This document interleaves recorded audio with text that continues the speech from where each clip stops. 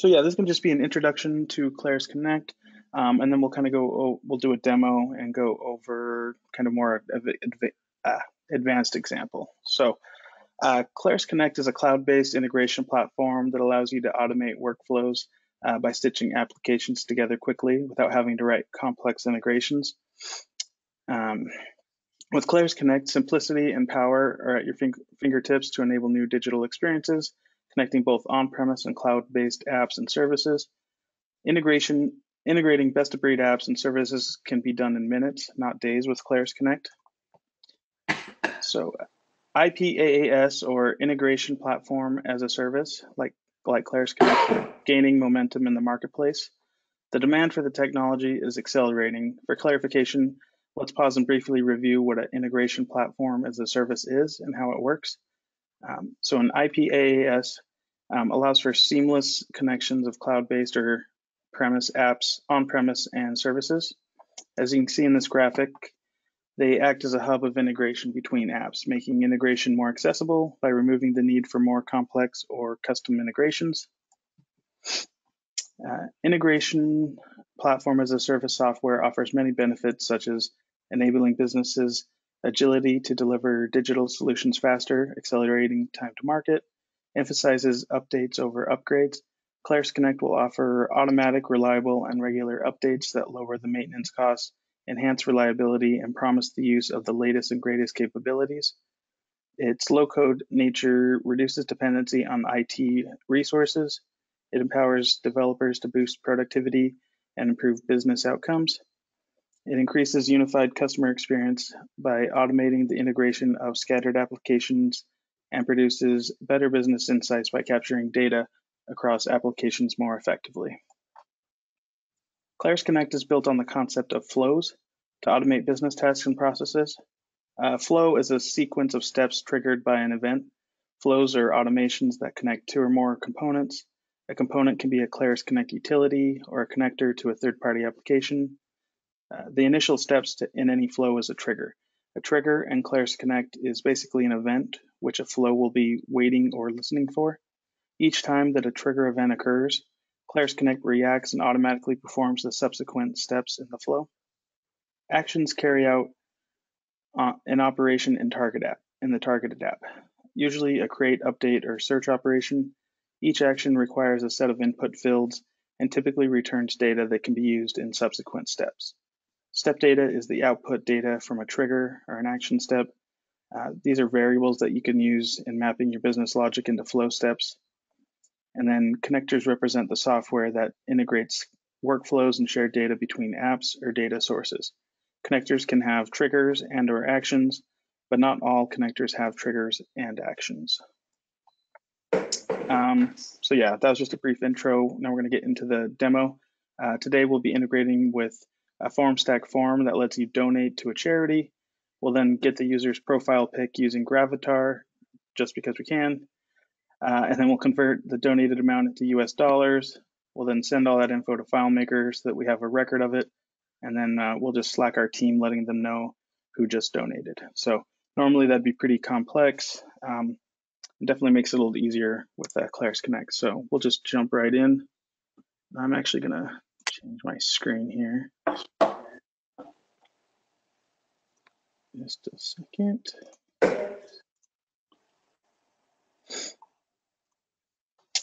All right, so this is Claris Connect. It's just connect.claris.com. And how it's set up is you have projects, and then inside a project, so we'll go ahead and create a new one called IFDG. And within there, you have flows, and think of those as your workflows. So we're going to go ahead and just create a new flow. We'll just call this donation form. Actually, we'll call this new donation. So these are all the different apps at launch that you can integrate with Claris Connect. You'll notice that some of them are grayed out. This means right now we're trying to configure our trigger, and anything that's grayed out means it doesn't have a trigger. So Dropbox has no triggers, but MailChimp does. On MailChimp, I can, on a new subscriber, someone unsubscribes, etc. Those are my different actions I can take. For this one, we're going to be integrating with FormStack. So I'm just going to grab that. And I've already created the form in FormStack. We're donating to the Society for the Resolution of First World Problems. So, about time. right? So the new form, the only trigger action that we have is on a new form submission. So we'll go ahead and choose that, and then we can just connect a new account. So I'm already logged in, so it just brings this up, and I can just authorize that. And then we'll hit continue. And then now I can select the form. So I had a couple forms here when I was testing, but we're going to do this donations form. And it won't let you hit save until you submit some data. So I've gone ahead and filled this out already. So I'm going to hit donate now. And the connection is now complete. So we can save that. And the reason it makes you do that before you continue is because first of all, it's testing it, make sure it works. And then second of all, it needs that data for all the future steps. So first thing that we're going to do is, well, we're just going to grab the user's profile picture. So this is actually not something that is an action that is, there is no Gravatar integration. But I don't know if anyone's familiar with this, but Gravatar, basically you take an email address, and if you hash it, you can use this URL and it'll grab their profile pic. So if they've set it up. So it's kind of a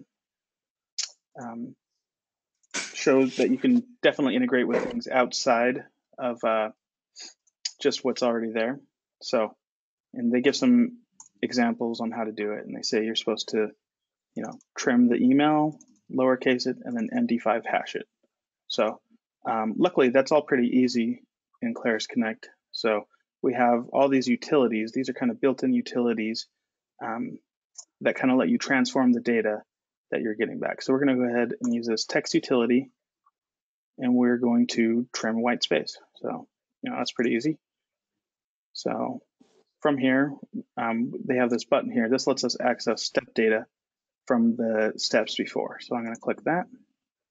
And the only step we've already done is this FormStack one, so I can open that.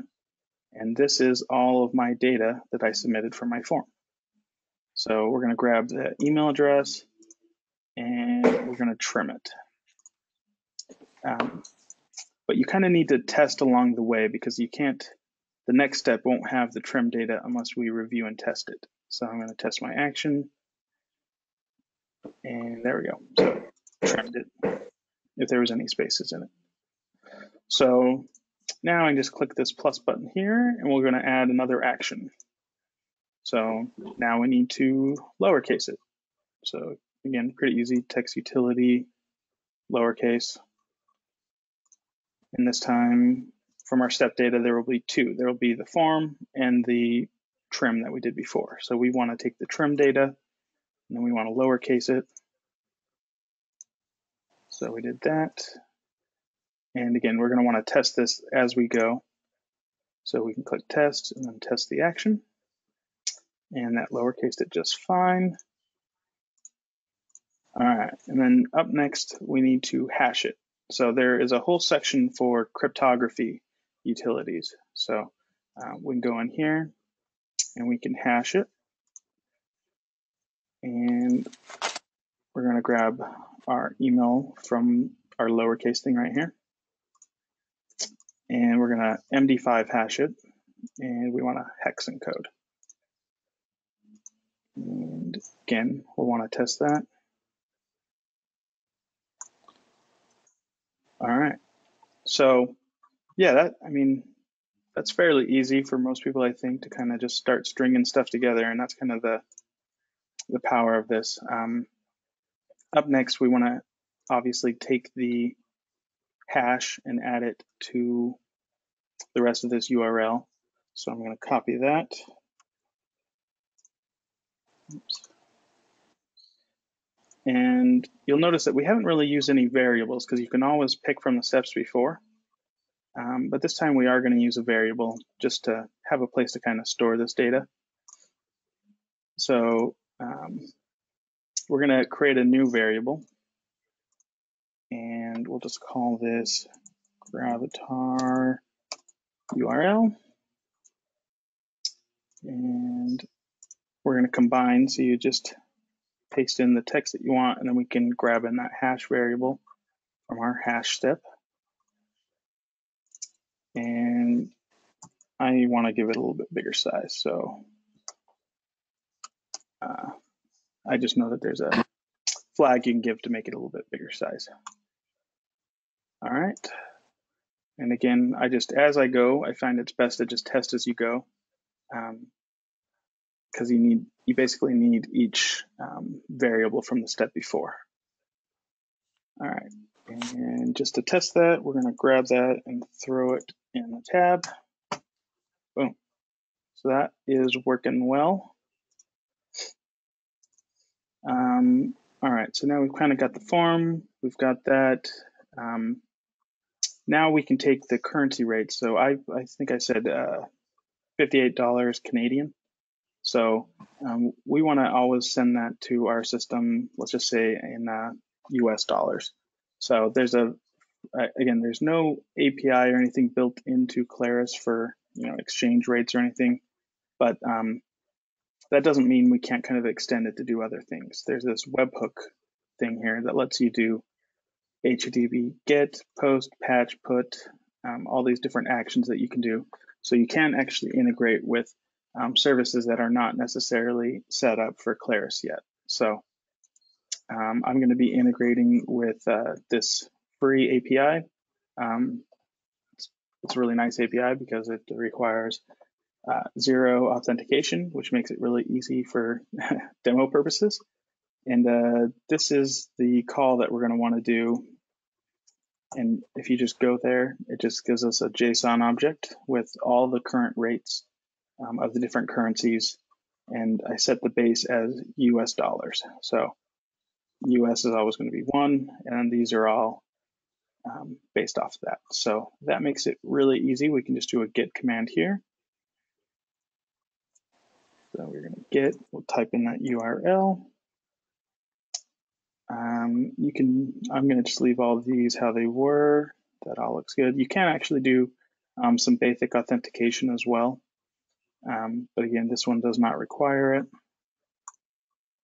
So we'll save that. And we'll review and test. Perfect. Brought those rates in. So one of the reasons I wanted to kind of bring this in is to maybe show you one of the potential pitfalls you might find when you're doing this. If you were, most FileMaker devs would think, yeah, I can just parse that out. I'll just set a variable to the correct exchange rate.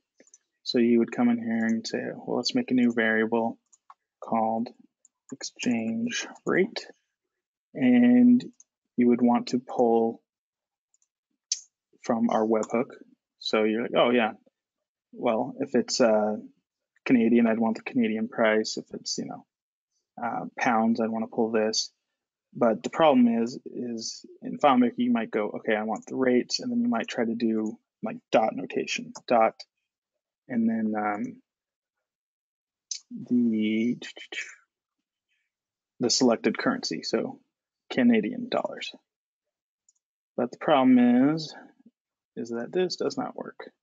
At least it hasn't in my previous tests. It'll probably work now just to mess with me. Mm-hmm. No. Yeah, so when you click that, it just says no dice.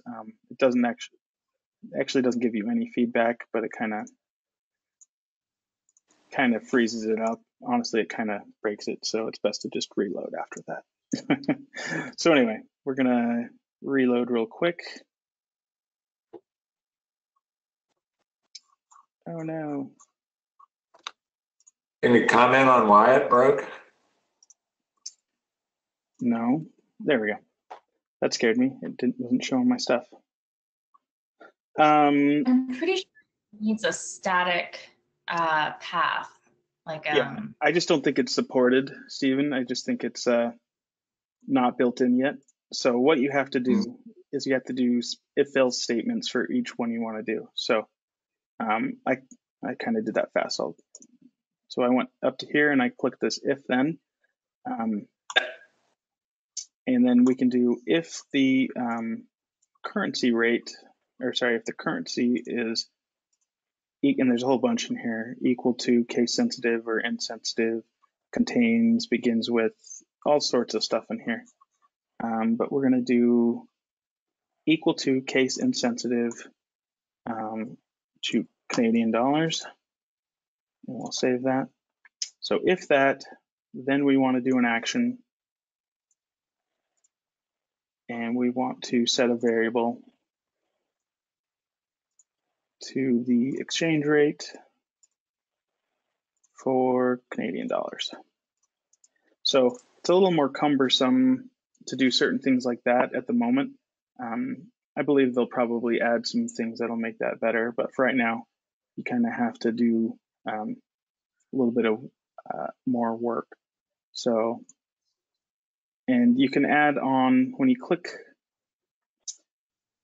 the if statements, the if-else statement's a little frustrating. It takes a little minute to get used to, but if I want to add, because there's no if-else's really, you can only have if statements. So if I want to add an if statement after this, so check if this, or if this, or if this, I would go if then, and then I would add, it says when the condition is false, but it's not really an else because it'll run regardless. So it's kind of confusing, but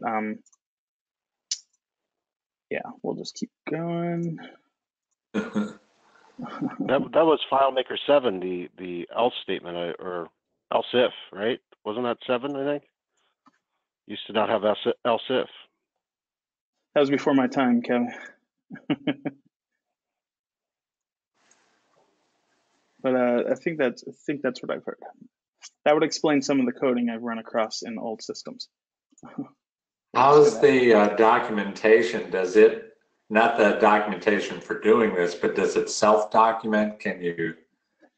Does it have a nice diagram that allows you to visualize the workflow? There's not a ton of documentation out there yet. But you know, this is kind of what you get. It kind of shows you the workflows you're going. So I don't know if that answers your question. It kind of guides you a little bit, but there's definitely some things that you kind of just have to do some trial and error. Mm-hmm. When you, Mason, when you broke it earlier, is there any kind of, since there was no feedback, there was no response, is there any kind of log or someplace under the hood that you can kind of, as a developer, go, what just happened? To see the actual data being the only place that I've really seen is if you go into inspect, really pull up your log and go to network and you watch your network. Oh man, your console. Edward Snowden stuff here. Yeah. I don't know if it would work for your case, Mason. I've had some of those errors, and sometimes eventually they do return a response. It'll just time out and come back with something at some point, but it's not usually very helpful. It is possible that I'm not patient at all. That is very possible. I waited a while. What, 30 seconds, 60 seconds? What was your feeling on when you got a response? Me? Yeah. I think sometimes it was at least 60 seconds, but usually I was only getting that kind of delay if there was an error like what Mason was showing, or if I've been getting some strange timeout issues querying Office, Microsoft Outlook. Yeah. But then it'll work in the flow, so it's kind of a puzzle. There's definitely a few issues we've ran into. So I'm thinking they're still kind of working out some of the kinks. But all right, so yeah, I'm only going to set those 3 just because I don't want to be here all night with all the different versions. So let's go ahead and add, so once we've got the exchange rate, we're basically just going to want to multiply, so some basic math. So we'll go in here, we have the calculation utility. This lets you add numbers, subtract, multiply, or do your own expressions. So it's kind of an interesting format because they want you to comma separate the numbers that are going to be multiplied. So we're going to want to take the amount, the donation amount, and then we're going to put a comma in here, and then we're going to put in, and you'll also notice they put the variables at the top. So even though I set a variable on line 5, it goes to the top. So exchange rate, and we'll save that. And I was having some trouble reviewing and testing this step, but we'll try it. Yeah, it gives me 0, which is not correct, but it does work once it actually runs the flow. All right, so we multiply. The only problem we're going to run into is that if you actually look at this, is obviously the currency exchange rates are going to give us really lots and lots of digits and decimal places there. So it's kind of a tip that I figured out. It's not really documented. But in the calculation utility, if you go to the calculation expression, which just lets you type in anything, I found it's basically using behind the scenes. I know it's using Node, which is based on JavaScript, obviously. So you have access to the math function in JavaScript. So you can do functions like math.round, but you don't include the math part. You just do round. So I'm going to take what I got from my multiply, which in this case it thinks it's 0, but it's really not. And it always just rounds it to a whole number. So the trick you can do to get it to 2 decimal points is you times it by 100 and then divide by 100. So, all right. And the calculation expression is not very explicit. So there is an option to rename. So we'll just say round. All right. So now we've kind of got all the data we need. And then now we're going to send it to FileMaker. So I've got a little FileMaker database here. It's a one table, one layout type deal, just has data for everything in there. So we'll go ahead and add that action. And you'll notice there's a couple different options. So FileMaker Cloud is specifically for actual FileMaker Cloud, and you log in with your FileMaker ID. And that is definitely different than Server 18v3. I honestly have not had a chance to really dig into Server on premise, but when you go to connect an account, it wants to use an agent key and connection name. So that might be something we need to look into more because I'm not entirely sure what that is. But so what I've been doing is just been sticking to FileMaker 18. So we'll go back to that. So FileMaker Server 18v3. And these are the actions out of the box that you have: creating a record, editing the get record by ID, deleting a record, searching, and executing scripts. So we'll just create a record. We're going to connect to this real quick. There's another, I cannot add a space, and my username I can't add a space while I'm typing, but I can go back and add a space later. So another fun little bug. What's your sense, Mason? Is this a complete product? Is it a beta that they're selling, or?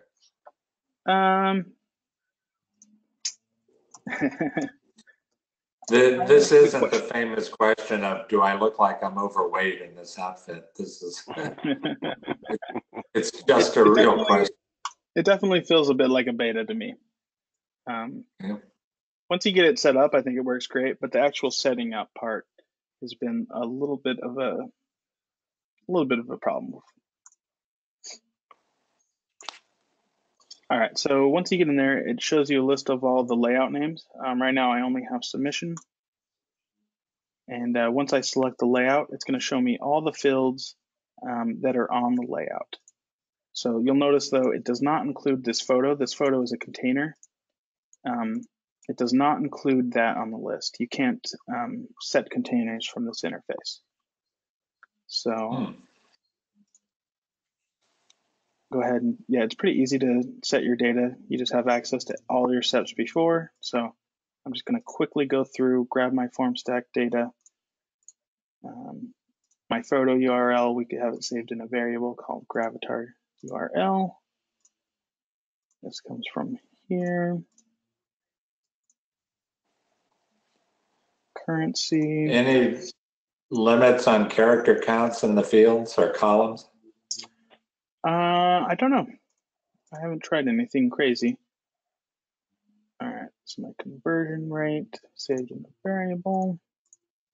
And then the amount in US is gonna be from my rounded data, which doesn't show up yet. We're gonna have to submit it. This is one that kind of, the test wasn't working, so we'll send it through real quick. Let's go ahead and enable. So by default, everything is disabled. So while you're testing it and editing it, triggers won't happen, but just click that to enable. And I'm just gonna fill this out real quick again. So we should get a record in here in a second. There we go. It is missing the amount in US dollars, but now when I go back to my test, I should be able to go to configure, down to amount in US dollars, grab my round utility, and grab the result. Perfect. So the next time that I submit it, the amount in US dollars should come through. Next, I'd kind of like to grab my profile picture and throw it in this photo container. So what I've done is I've added a simple script called download attachments. It just takes the record ID. So this is the internal record ID. So I've made a calculation called ZCN record ID, and it's just an unstored calculation that runs the custom or the built-in function get record ID. So for those of you that don't know, anything with like the data API, it all involves these internal IDs. So in order to search it though, on the FileMaker side, you need a field that you can search on. So I just make that calculation. So I'm entering find mode, go into there's only one layout, so that's really not necessary, but doing the find, and then we're just doing an insert from URL. So we're just taking this URL and inserting the contents into this container. So pretty simple. So let's go ahead and set up our action to run that script. So since we've already used FileMaker, it's going to show up here. We're going to execute the script. It saves that we are already connected to this FileMaker server account, so we can just select that and continue. So we just have to choose the layout name. It pulls in all the script names, so we need that script, and then our script parameter. So this, we need to pass in the record ID. So we got the record ID from the previous step. So on 15, we got a response with our record ID, and the message saying was okay. So we'll grab the record ID and save that. And then the final step that we want to do, just kind of for fun, is send a Slack message. So we go to Slack and we're going to post a message. We'll connect account. Connecting accounts again is pretty dang easy. They're all just OAuth. So you connect the account, you click allow, continue. The channel, I've got one set up for sample Slack channel. The message, we'll just say, we'll grab their first name. So as just donated, and then we'll put in the amount that we got back from round. So dollars. And we'll go ahead, instead of the Claris Connect icon for what it shows in Slack, we're going to go ahead and use our Gravatar URL here. And yeah, that is the entire script. So let's go ahead and test it out real quick.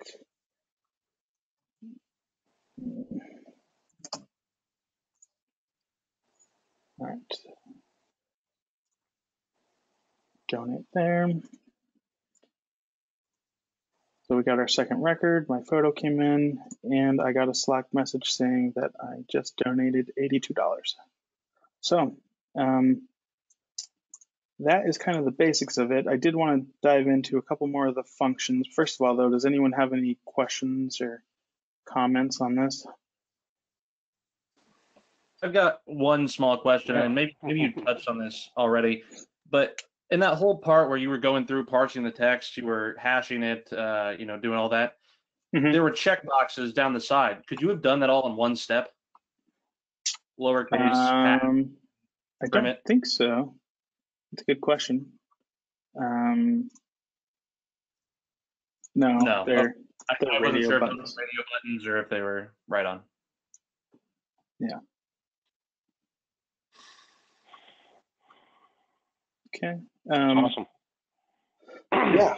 Mary and I were clapping. I don't know if anybody else saw that, but that was just, it was so easy. So you can do that in about an hour, right? If we quote that out, is that right? I could do this in like an hour. So, yeah. Did it take an hour and 10 minutes to do it the first time? It honestly didn't take that long. Once I settled on the right, the whole path, once I knew what I wanted to do.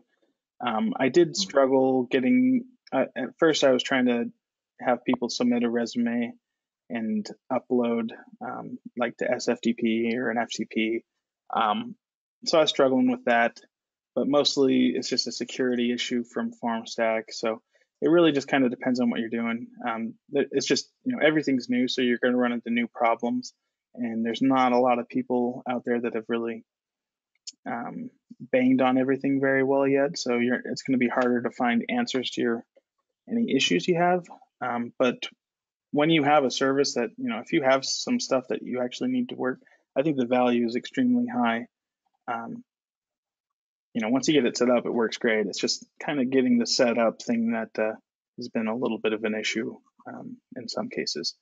But I did want to go into a couple more of these because there's some cool stuff in here. So like this approval tool is pretty cool because this is what it mentioned about flows not having to take place all at once. So a flow can basically pause and it'll email someone, and it'll have in the email, it'll have a message, and you can type, is this approved or denied? So for like PTO requests or something, it can, before the flow continues, it'll get sent off to a manager, and the manager can approve it or deny it. And if based on if it's approved, it does this, or denied. So that's kind of cool. Dates utility has a lot of nice date formatting things, which makes it really easy to format the date, or add or subtract dates pretty easily. The document utility, it actually has some text extraction built in, which is kind of nice. You can extract from a PDF, a document, JPEG, RTF. You can convert JSON to XML or vice versa. Doing anything with what's returned from the results is a little trickier. It seems to parse it okay, but doesn't have a ton of ability to, I guess, parse the text in certain areas. It just gives you all the text from the page, but cool nonetheless. And definitely, what I think was probably the most realistic thing for this is you extract it and then send a FileMaker or something, and then let FileMaker kind of do the heavy lifting of, figuring out, because the text is on this line and this area, we grab it and know what it is. Mason, you said you were looking at the 3 different FileMaker connections. You said, the cloud, it said on-prem, and then you've got this one 18v3. I'm a little confused because if I look correctly, unless sometimes I get lost, I think you were connecting to an on-prem server there, but you didn't use the on-prem button. Correct. Let's click the info button. Maybe it'll give us more information. Which is not, okay, there we go. I got you. It's not accessible. Huh. There's something, I know there's something that. about a FileMaker agent, but I don't quite know why you would need it. But I didn't realize it till today when I was clicking on them, and I was like, is that only like if FileMaker wants to start the initiation, like FileMaker wants to do something and then that starts a chain reaction? No, because if you go, let's go to flows and make a new flow. FileMaker has their own trigger for FileMaker Server 18v3, so it can be triggered. I don't know what I was saying with that on-prem one where it's saying it doesn't always have access to the internet. Is that like saying, because if it doesn't always have access to the internet, how would this work? I know, that's the part I was still wrapping my head around. You're supposed to tell us. Oh, I'm supposed to be the expert? My bad. I don't know.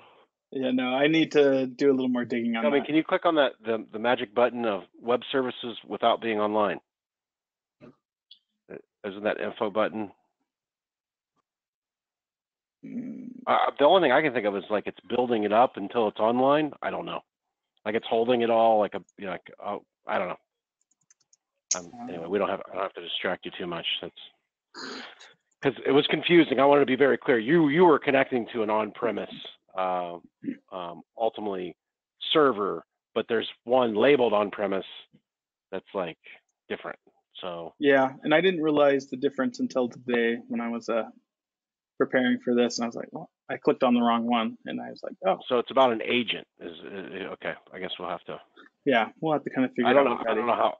I think it's more curiosity. I don't know how practical it is. Yeah, I don't know either. Seems like this one works fine. And also FileMaker can do triggers, by the way. How it does a trigger is you basically, it just gives you instructions on how to write an API call. So you just have to do an insert from URL from FileMaker with some JSON. So it kind of just gives you instructions on how to do that. So kind of interesting. I imagine in the future there will be a drop down that says like run Claris Connect script, but for now you just do an insert from URL. See, is there any other? And going back to the utilities, I think you said, I mean, we've had some conversations about this. The one that you seems to be like a pretty unique selling proposition or a USP from Connect is that approval thing, because that's a web-based middle component that they're basically providing to you for a workflow. Correct. Yeah. Which is really unique. Yeah, that one's pretty unique and it's pretty cool. Schedules also is kind of interesting because you can have these basically pause and halt your scripts as well. So halt it for a number of days, or it can be run as a trigger. Think of it as a FileMaker script, like I want it run every 5 minutes, every 10 minutes, whatever. So that's kind of what the schedules does. But yeah, that's the gist of it. I had a little bit more, unless anyone has any more questions while we're in demo land. How many apps? I mean, are the grade one? I guess what I'm trying to say is there were apps that were available before it became public, and then they kind of took them away. Somehow we ended up with a video of one of them that they didn't release as our content we published. Did that come back? Is Google Calendar in there, or have you seen any apps disappear and come back? No, not yet. None of them have come back yet. So yeah, before they launched and went live, there was Google Calendar, Gmail, Google Drive, and yeah, I think that was it. But some of those left. I think the Salesforce stuff used to be there. I don't think that's back yet. I think part of the, I mean, if we're doing a little quick AAR here or postmortem, part of the things that you've learned in this process include, tell me a little bit about the DocuSign experience, right? Like you've got to make each one of these providers work. Yeah. Once you get the provider working, it's great. It's just getting it set up is definitely, some are harder than others. Our specific account for DocuSign did not support integrations and stuff, and you can just say it was old. We've had it for a long time. Yeah, it was old, didn't work. But I know Brandon's played around with the QuickBooks one. That one seems pretty dang robust. There's a lot you can do here.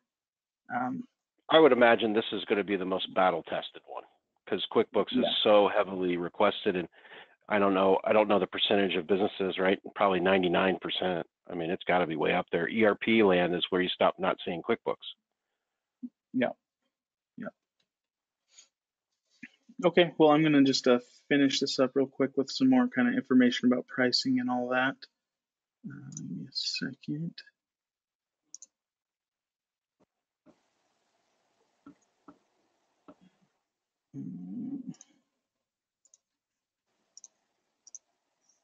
All right, can everyone see my screen again? Yep. All right, so yes, here's some more of the kind of differentiators between some of the other software out there. So number one, approvals. Most integration platform as service software just look for triggers and perform the subsequent actions. They do not have the ability to pause in the middle of a flow and allow human intervention like Claris Connect does. Number two, most integration platform as a service software do not have if statement capabilities or error capturing. Three, there's no feature-based pricing. Everyone will have access to the entire feature set of the platform regardless of which purchase plan they choose. Reaction time. A lot of the other services involve wait times of up to 15 minutes. With Claris Connect, the connection happens in real time. Claris provides the best connector to FileMaker software with the ability to connect to on-prem or in the cloud. And number 6 is something I'm excited about. There's Code Block. It's something that's not out yet, but it's coming soon. That will allow you to run server-side JavaScript to extend the capability of the platform for more complex automations. I imagine that's going to be how you're going to do more of your heavy-duty parsing. If you've got like that JSON object and you need to parse data out of it easy, I imagine that's kind of what you would use. So while FileMaker and Claris Connect are indeed two separate products, together they offer a complete platform to enable powerful digital transformation.